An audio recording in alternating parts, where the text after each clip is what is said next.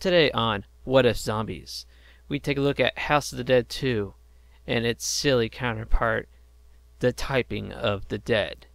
House of the Dead 2 is naturally a sequel to the popular arcade game House of the Dead, while Typing of the Dead came out a few years later, and in a silly manner you have to use a keyboard to type words that appear on the screen to kill the zombies. Even to make it more hilarious, the characters in the game, instead of carrying guns like in House of the Dead 2 or the other House of the Dead games, they carry keyboards with Sega Dreamcast and giant batteries strapped to their backs.